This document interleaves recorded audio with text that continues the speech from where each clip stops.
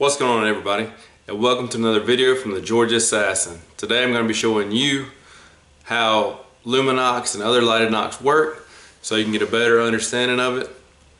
It's pretty interesting and very simple. Let's go.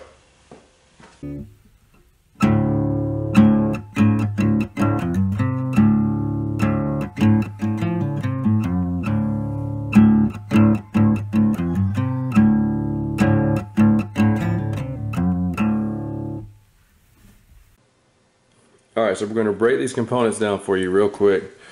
I'm going to draw you an LED real fast. Excuse the primitive drawing. That's your LED. The longer leg is called the anode. It is going to have a positive input. The shorter leg is called a cathode, and it's going to represent negative. I would recommend using a 3mm LED. You can get them pretty much any style, any shape. They come in different levels of lumens, so the more lumens, the higher or the brighter the LED is going to be. That's an LED. That's how it works. Power, ground. All right, your battery. You're going to be using a CR435 lithium-ion battery.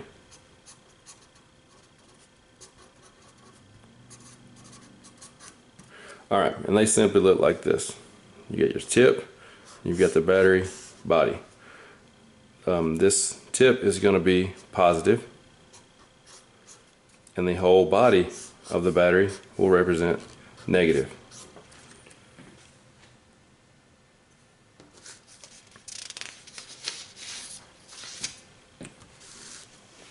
Next up, let's talk about your arrow shaft. Your arrow shaft has to be aluminum or carbon, simply because those two things are conductive. You have to have a conductive arrow shaft for this to work. Now I'm going to show you in a couple of different drawings here how this all works together, and again, I'm sorry for the primitive drawings, but I think you'll get the understanding. So your knock simply looks like this. I know it's primitive. Every knock has a shoulder on it. So there's your knock. Your arrow shaft fits here when you put your knock in your arrow shaft. For a lighted knock to work, you simply take your LED, you take your longer leg, and it will go around this part of the battery.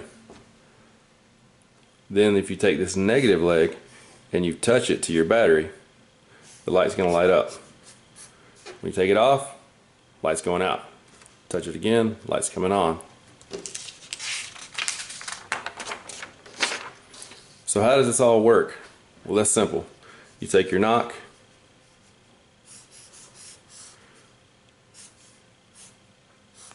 there'll be a hole here. Your LED will pull in to your knock. You pull the negative leg up and out. Positive side goes to your battery, which is here. Your battery then has to be secured into the knock, because if you do not secure the battery into the knock, it will dislodge as you hit your target or your animal, whatever you're shooting at. It will dislodge. So you're going to use some type of epoxy here. That's going to keep that battery and this from dislodging. Those LED legs are really small. So the next thing and the last thing you have to do to complete this circuit is you take a spring out of a pin and you'll simply wrap it around the body of this battery and have one little piece of it that hangs off and makes contact with your arrow shaft. So I'm going to show the arrow shaft here. Arrow shaft is going to be even with the shoulder.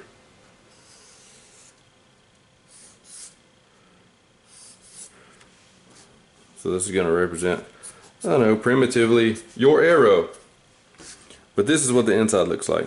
So essentially when you shoot your bow, you say that's your bowstring, when you shoot, this gap is going to compress. When that gap compresses, this negative leg on this LED will touch your arrow shaft that is being grounded by the body of this battery, and the spring that is keeping constant contact with the inside of your carbon arrow shaft. So that will complete your circuit. That's all a lighted knock is a circuit that you're breaking or closing. When you're done shooting, you simply, pull your knock back out.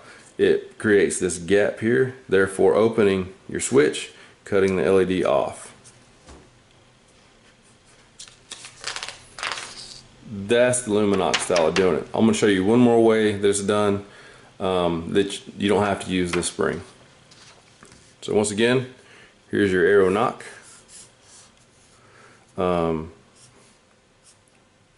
Alright, so the way you do this would be is you would have, say you've got an extra LED here. You're going to cut off the long anode section of it. You'll put it through here and leave it hanging. You'll drill your hole here. When you insert your LED, the negative is going to come out here. Positive is going to tie around the tip of the battery, and the battery shaft is going to be here. Right? I know this is a little primitive. There's the bottom of the knock. Right there. So you've got your LED, you've got the positive anode tied to the positive tip of your CR435 battery. You've got your negative leg of your LED pulled up and around the shoulder of the knock, and you have an additional LED leg that you cut off of a separate LED with another hole drilled in the opposing side of your knock shoulder.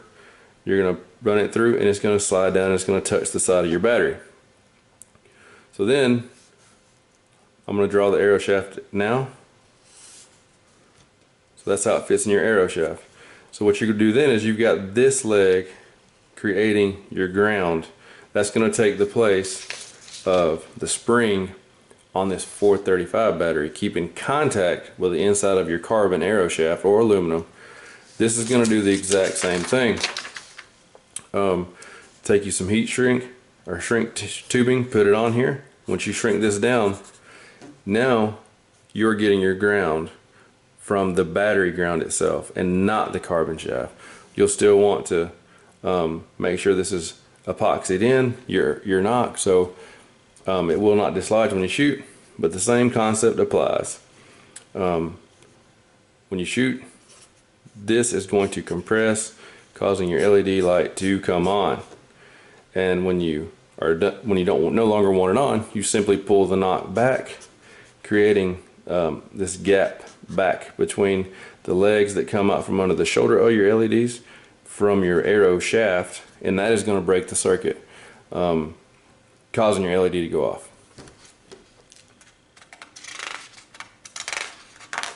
So this is the more complex version. This is going to be Lumenok style. They've actually got them in both ways over the years. They've actually even had them a different way. They had the battery inverted and they were running positive through the battery shaft instead of a negative, which was not very good, so that's why they changed that. I'm going to draw this on here. I know it's a jumble at this point, hard to understand, but it's a really simple circuit. I mean, all you're doing is all you have to do is pre-combine your battery and your LED together. Now, if you wanted a 30% brighter lighted knock, all you would have to do is buy a knock with greater lumens. So the more lumens an LED possesses, the brighter it's going to be. So you want high lumens, and the LEDs are pretty much price bases off the lumens. Now you can get this in single color. You can get them in multicolor. You can get them in flashing. And all of them are still 3mm. They come in a variety of sizes. I mean, the largest I would ever consider would be a 5mm, but you don't want to use that. You're going to want to stick with a 3 if you want to make your own Nocks. If you decide to make your own Nocks with a bobber light, so bobber light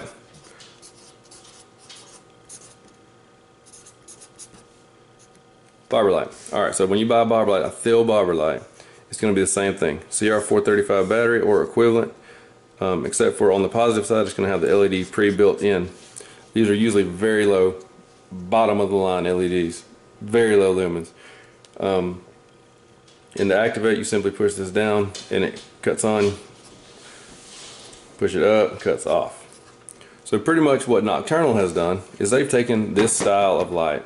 They use a shorter battery than the CR435. I think it's a CR425 or something like that. I haven't researched the batteries like that. So, but anyways, the way a Lumenok works is you've got your knock, and they've already epoxied in this Thiel barber light, or any barber light of that style. I guess a bunch of Chinese companies make them. So it's going to fit in here. This is your actual LED. It's already attached to the shaft of the battery, so you don't have to do any of that wiring. They simply epoxy them in, so they're not going to dislodge when you shoot them.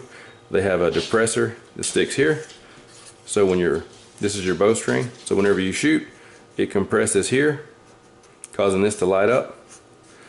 The drawback of these is there's no way to get that back up unless you have that access here.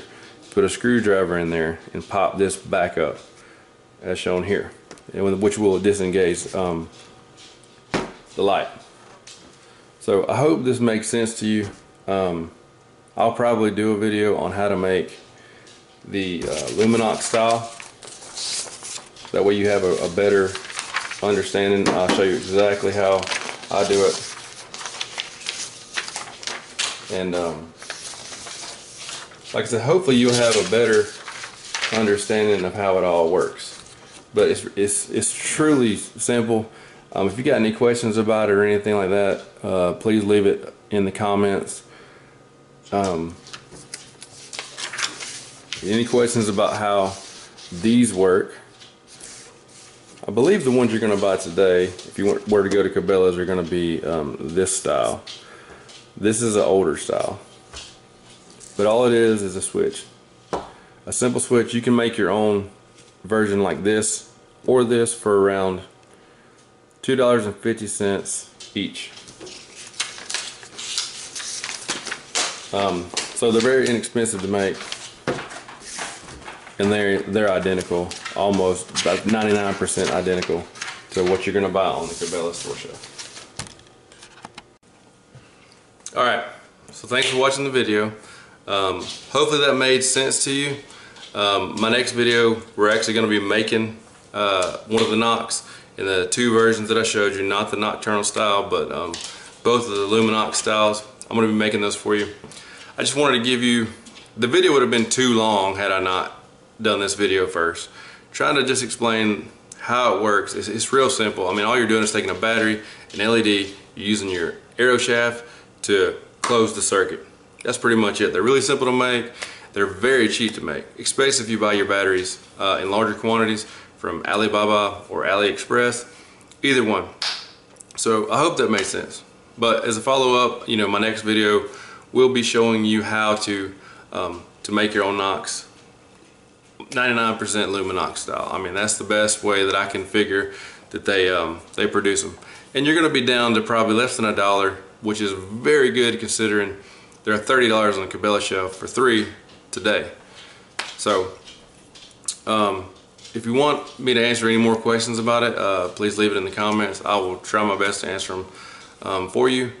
But like I said, there will be another video coming up. My next one that I'm going to try to put up will be how to actually build the Nock, so you know, you'll know without any questions exactly how they work, how the components work together. And you know, if I hadn't made this video, the next video would have been a 30-minute video, and nobody really has time for the most part to sit down and watch a 30-minute video. I don't believe so. I don't know that I would. So I'm trying to help everybody out in that aspect. But thanks for watching. If you haven't subscribed already, please do so. I've got a lot more videos to come. For those of you who have subscribed already or have ever watched one of my videos, I'd like to take a second to say thank you. I really appreciate it. I'm going to try to grow this channel as far as I can. I'm going to keep making videos every chance I get. And I'm having a blast doing it. I didn't know it would be as challenging as it is. It is challenging. You can't just get out there and do what you want to do. You have to take the extra time for me to take you with me. It takes a little more time, but it's worth it.